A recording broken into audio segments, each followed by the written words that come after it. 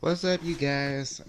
It's me, Tapping the Toy Guy, and in this video, this is gonna be a overlook of my new Totally Hair Barbie 25th anniversary doll I just got yesterday from Toysrus. And I had no plans of getting this doll until I seen her in the clearance. Till I seen the clearance price on her box. These dolls normally are $24.99, but this one was $12.90. And when I got her, after I opened her, I noticed that, I don't know if you can see this on camera, but she has two scuff marks right here and here.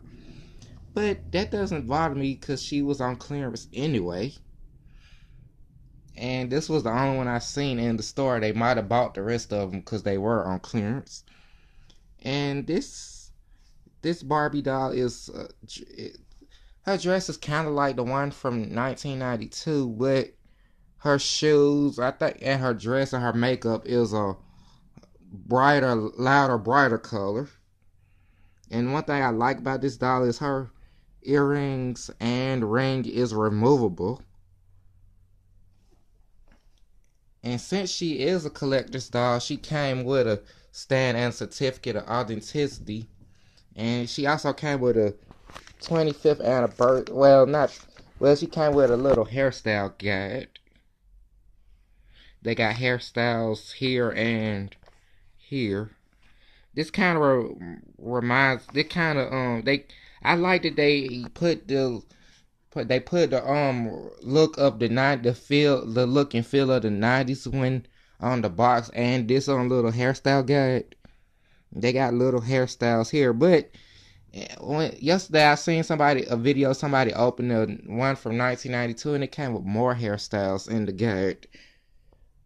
But if you could do the same hairstyles with that, you probably could do the same ones with this one. One thing I like about this doll is she does have the click and bend knees. I don't know if you can hear that, but... And she also come with the old school permanent underwear that I don't like. The original Totally Hair Barbie had removable underwear from what I remember. And she does twist and turn at the waist.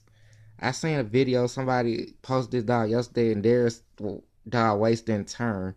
But this one does. And her waist turns pretty far too. Which is crazy that it turns all the way back there. But it's supposed to stop at some point. But and this does snap on, but this part snaps off easily a lot. Trying to put this back on here. One thing I wish Mattel would have did with this doll's, I wish they would have made a reproduction version of the African American and brunette versions. But to my surprise, if they would have made the African American version the repro, she probably would have had a Christie face sculpt like the original one from 1992 did.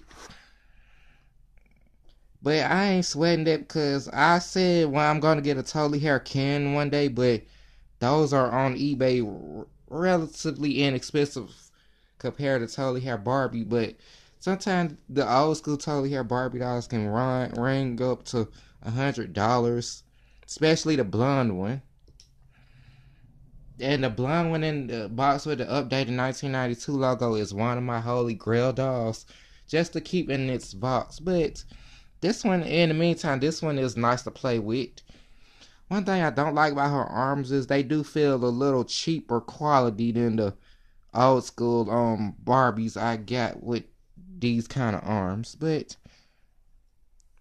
nevertheless, I'm still glad that her body isn't stiff like a lot of Mattel's new Barbies, like the Fashionistas, for instance. And she does come with hair accessories and the little pick that's reminiscent to the 1992 one.